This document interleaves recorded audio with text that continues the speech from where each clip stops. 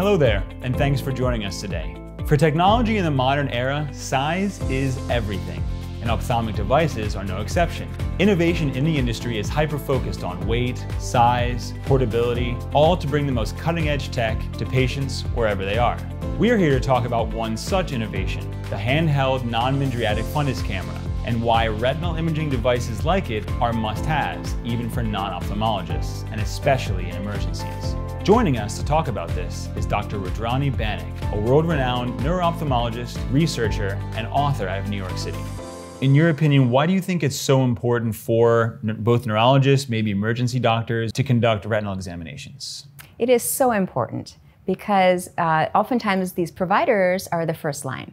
Our patients are coming in with symptoms like blurry vision or headaches, sometimes even more serious conditions like loss of vision or other neurologic symptoms. And ED doctors, neurologists, primary care doctors, they're examining the patients first. And then after, if they feel it's necessary, then they refer to ophthalmology or neuro-ophthalmology, but it takes some time. Whereas, if you could have a technology right there in the office where those doctors could use that technology, get a fundus photo, that would really expedite care. So in general, do you think enough of these examinations are being done right now at the right time? Unfortunately not. Many providers who are not ophthalmologists are not comfortable looking at the eye and examining, especially the fundus. It's challenging because unless the patient's dilated, it's really hard to get a clear view. So I think having a technology whereby these providers could fully examine the retina and then maybe send the images to an ophthalmologist or optometrist, whoever is available, to really review it and confirm the diagnosis is really valuable. So you're talking about a little bit of an equipment gap here where they're just, you talked about the ophthalmoscope, everyone's trained on that, but it sounds like people aren't comfortable, Yeah, you hit it right on the head. So the problem really goes back to medical school. And in medical school, most students, unfortunately, don't get much exposure to the eye. They don't have much training in examining the eye, and that includes using the direct ophthalmoscope. If they don't use it regularly, they're going to become more and more uncomfortable with the exam, and eventually they probably won't even do it. And the truth is, if you go to any emergency department, the ophthalmoscope's sitting right there, but the number of times anyone actually reaches for it and uses it is very, very small. It's very slim, and it's unfortunate.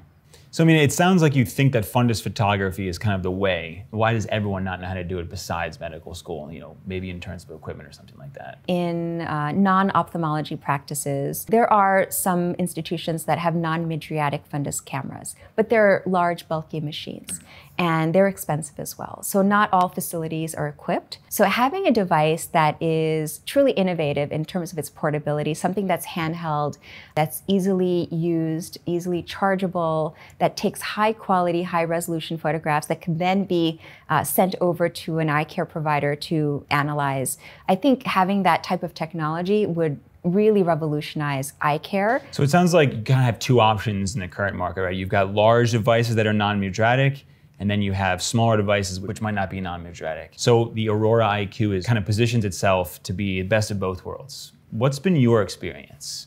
So my experience with the Aurora IQ is that it is relatively easy to use. It's highly portable. It does require some training and practice, but once you're comfortable with the device, images can be obtained within just a matter of seconds, usually less than 30 seconds to do both eyes. And you get really high quality photographs. And so again, I think that this device will revolutionize eye care for people who go into their regular primary care doctors or who may go into the ED with certain types of complaints. And really it will expedite their care, because right now what happens is if a patient comes into an ED, they initially get evaluated by the emergency department physician, then they have to wait. They have to wait for them to call the ophthalmologist to come, and that can cost valuable time and potentially even be vision threatening. For example, if someone has a retinal stroke, central retinal artery occlusion, for example, that is very time sensitive, because if it is picked up within a certain time frame, within 12 hours, treatment is available. But if the diagnosis is delayed, then treatment is delayed and vision may be irreversibly damaged. About 10 years ago, there was a young girl who came in, 10-year-old girl who'd had chronic headaches.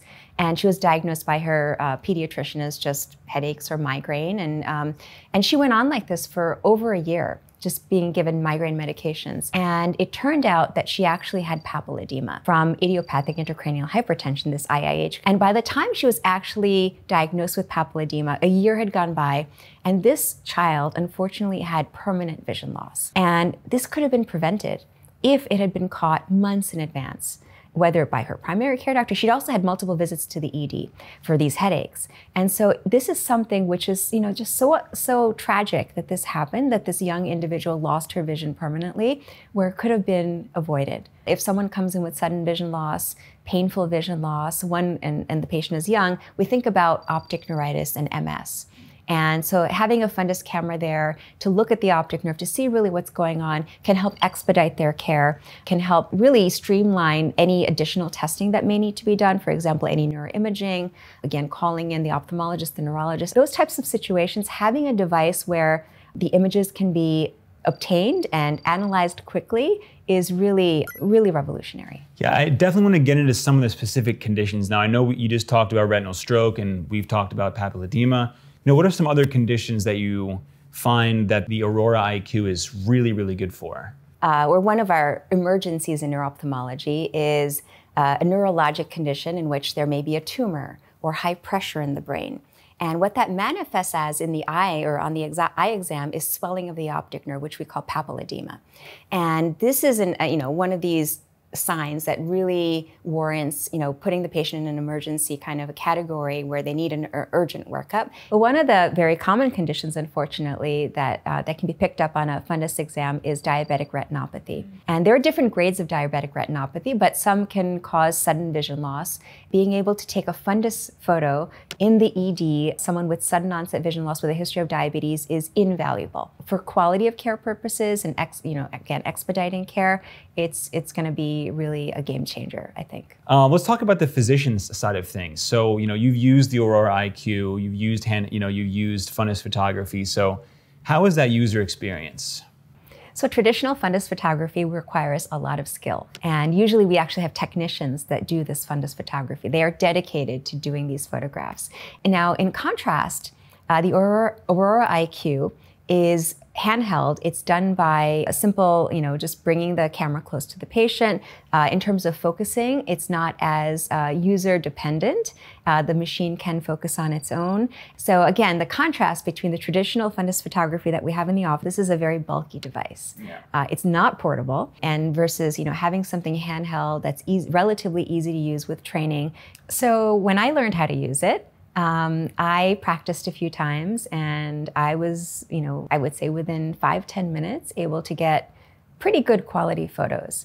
So I think, it's the training, but it's also practice. The more one does it, the better they're going to be qualified to do it. Great. Well, Dr. Banik, thanks so much for your comments and for joining us today. It's really, really nice insights. Thank you so much, Matt. It was a pleasure. And if your curiosity on handheld retinal imaging has been piqued, definitely go check out more on handheld fundus cameras and the Aurora IQ on Optomed's website.